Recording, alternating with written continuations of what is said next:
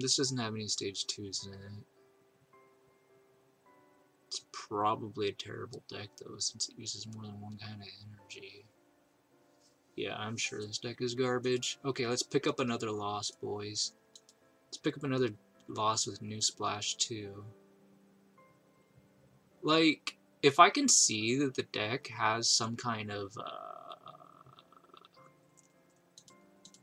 I'm gonna play it out, and if I feel like it has potential, I'm not gonna delete it. I'm gonna tweak it. But if it's gonna take massive reworking, then I'm just gonna delete it. Like, I don't have to, but I'm going to. Just that way I can get it out of my face, and we have one less deck that we have to worry about. Because I can always revisit these ideas later if I want to. Hey, what's up? We're going for the 100 loss streak right now, Kappa. I don't have that many decks in standard right now that I need to confirm are broken. But yeah, there's like one mulligan. That isn't too bad. And Keldeo is nice as long as they like bench flood with the Brigette or something like that. Tapu Lele start. Interesting. I kind of wish I had access to an Eevee right now. Maybe I'll Misty to try to get one. Misty away a Misty.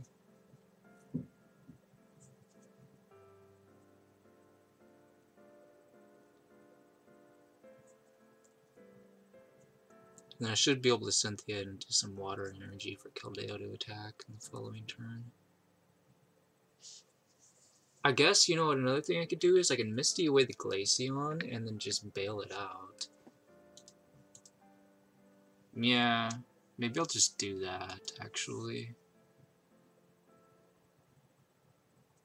I might regret throwing away a supporter card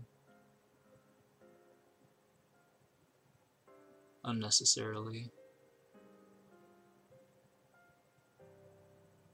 So he's running Fairy or Rainbow Energy. And he might have Lightning Pokemon, or maybe it just says Lightning Pokemon. Wait a minute. Pumpkin Bomb? Is this a Pumpkin Bomb deck? With Rotoms? What? What is this deck? Pumpkin Bomb and Rotoms? I'm scared.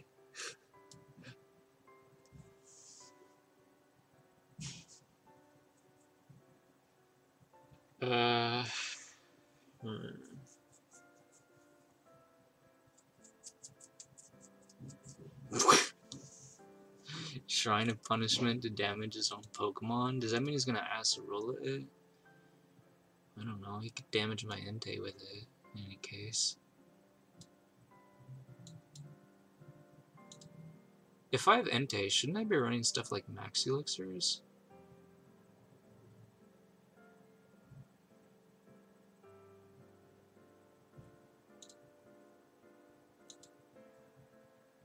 Sure.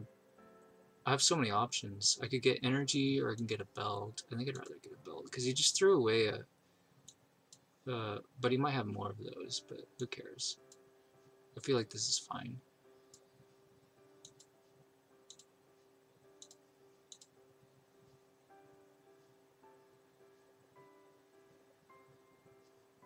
Although this is going to take damage, so I'm not sure if benching him is worth it, but we'll see.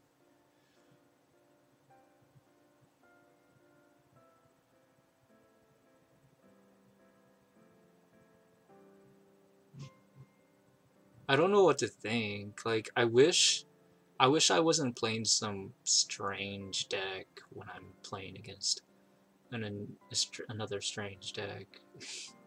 I haven't played this deck in so long. I think I used to, like, I valued Entei because you can snipe the bench, right?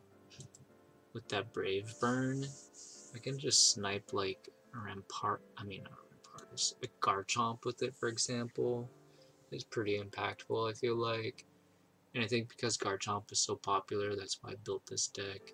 So then the Glaceons, with their Frost Bullet attack, were pretty effective, like taking down like Lucarios or whatever.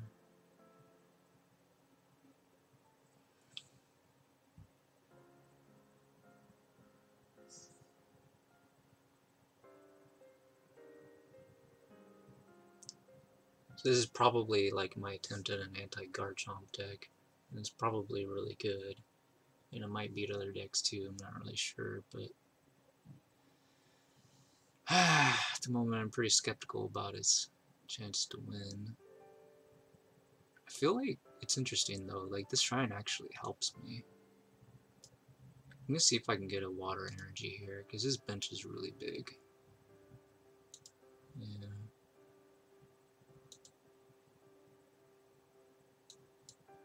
Let's put another one of these on the bench. So what did we put in here? Yeah, we can pull out the Glaceon anytime we want, if we ever need it. So, if he's gonna Acerola it, now is probably the time for that.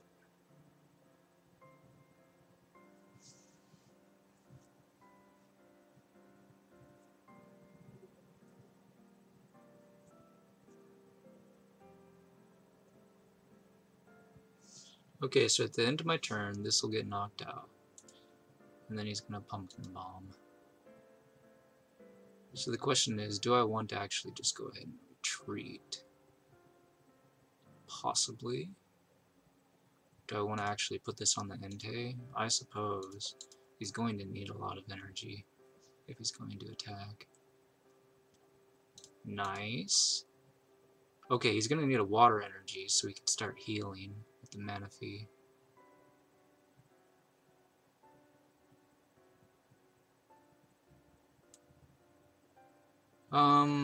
We can bail out.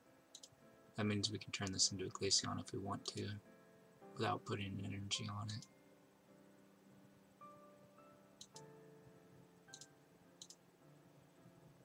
We could also just discard it with Misty.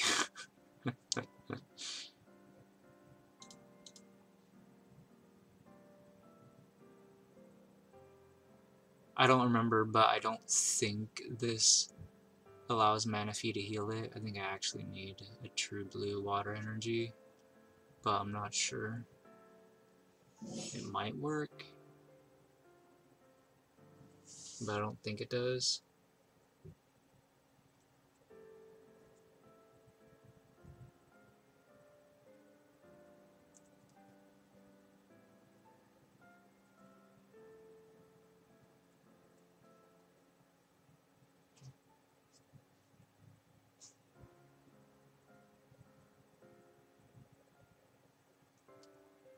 In any case, there's nothing wrong with putting on the entei for a fire energy since I have a DCE in my hand.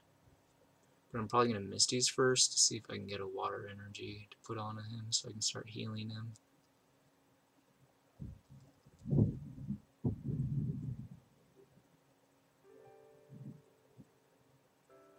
He's probably going to try to get as many tools as he can so he can dump them all and knock out my Keldeo. I'm not sure how much damage he does with that thing, but...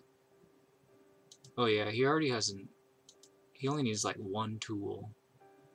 And he has enough to knock out the Keldeo with that one tool.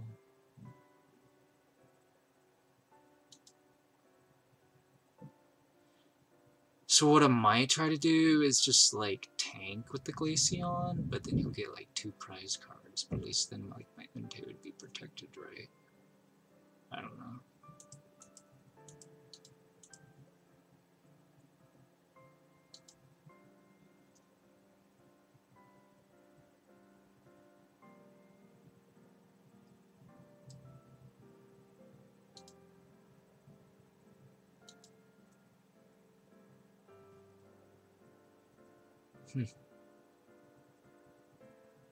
Oh, we have another Eevee. Interesting. Let's go ahead and bench this guy. See what we can grab with the Misty. I guess we'll discard the puzzle.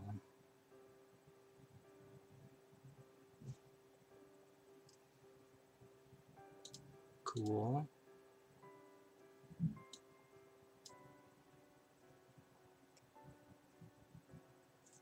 So I guess we could just Brave burn one of his top Lele's. Yeah, this seems pretty good.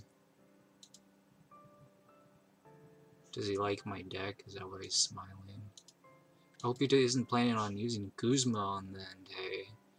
If he is, I'm gonna consider that a pretty heavy BM. I'm not sure if I should put this on here. It could tank a lot, but that's just gonna make it easier for him to win.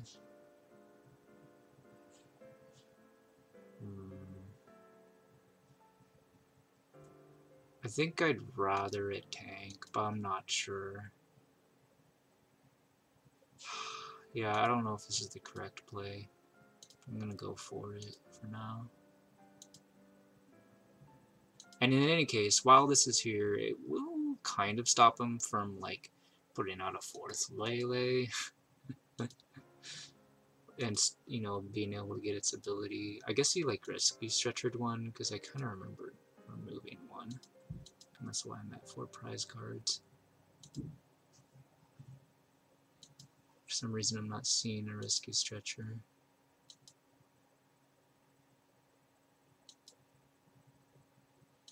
Oh, there it is. It's because it's a full art. I don't recognize it. Gold version, whatever you want to call it.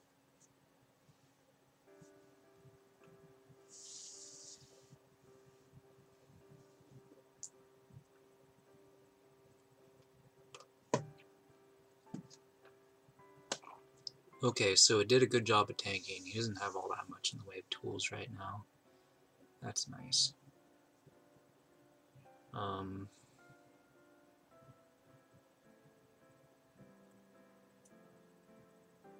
Should probably go ahead and discard this other entei. See what we can get here. Lily would be nice. We could refuel the hand. If we grab this, we could try to load up the Glaceon to be able to attack with the unit energy. Seems decent. We could just, yeah, I think we'll do that.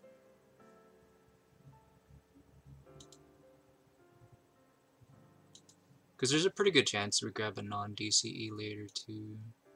I'm not sure if this actually allows me to heal him or not. It does, okay. So confirmed, unit energy is working on those. That's nice.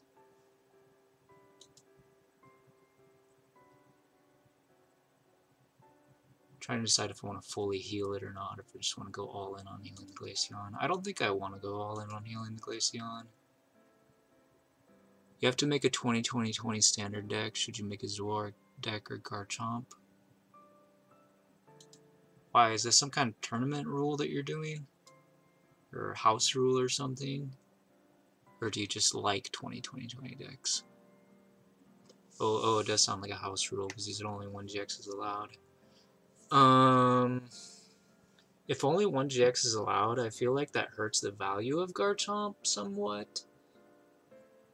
But I'm not really sure. Like, on the other hand, they can't have too many big Garchomps, huh? I'm not really sure what to think of that, to be honest. Tournament for a streamer, right? Yeah, I don't know, man. Go with what you want to go with. Whatever you think will be fun, I guess. Seems okay. Oh, he did exactly 20 damage? Oh, I probably should have healed it. For 200. Yeah, because of the Plasma Strike, he's able to attack without... That's so brutal.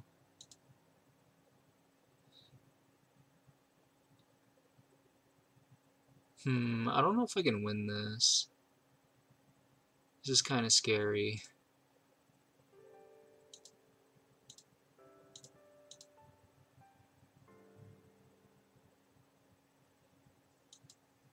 So, should I just snipe this? Then he can't use pumpkaboo on me. But I kind of want to snipe this instead, because I get 2 prize cards.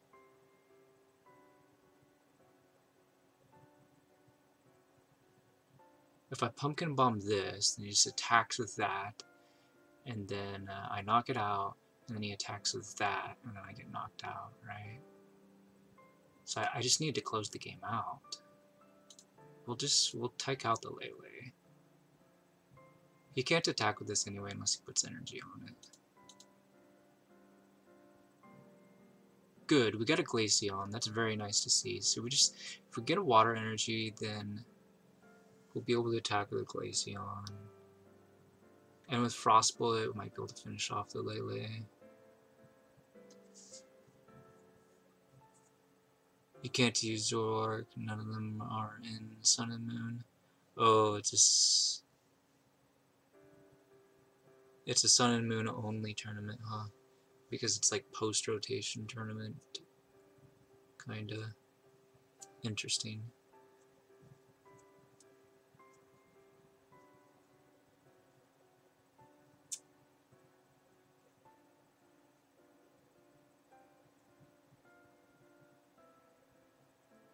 I guess they probably make it the 20-20-20 rule mainly because they don't want people running like cheeky no energy decks that try to fatigue the opponent or something like that. It's probably frowned upon. Or I'm not really sure why they would make that restriction, to be honest. Maybe they just don't want people having too many trainer cards. That's probably the reason why.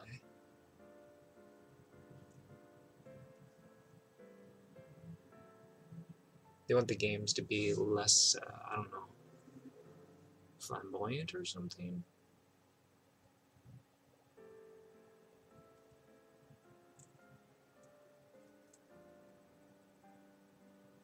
So I'm guessing he's never going to Acerola the Tapu Lele GX, but he might actually have one Tapu Lele GX in there. Why didn't he attack with the Plasma Slice? Oh, because he couldn't attack during the next turn. Okay. Which means he's gonna attack something else with it. 120. Should we just let him attack the Entei with it? I guess we could, huh? We could attack with the Entei, we knock it out. He attacks with this, with the Choice Band. 250, it's 160 with this. What does Poison work again? I don't know. I think that's a little risky. It's a wee bit risky. Let's play a puzzle and try to get a water energy going here. There's a water energy. Would we rather have the Guzma than the water energy, to be honest?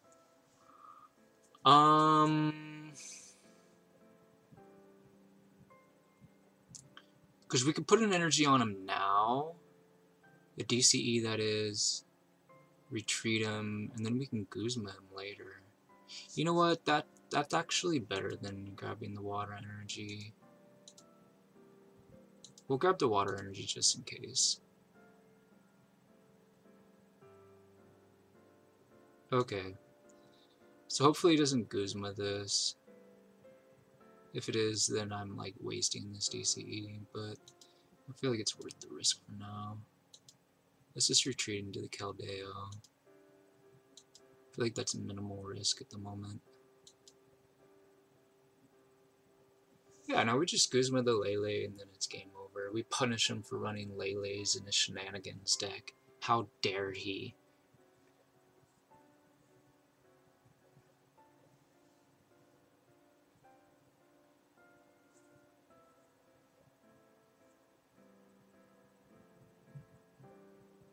Yeah, you take that knockout. Plasma Slice knockout.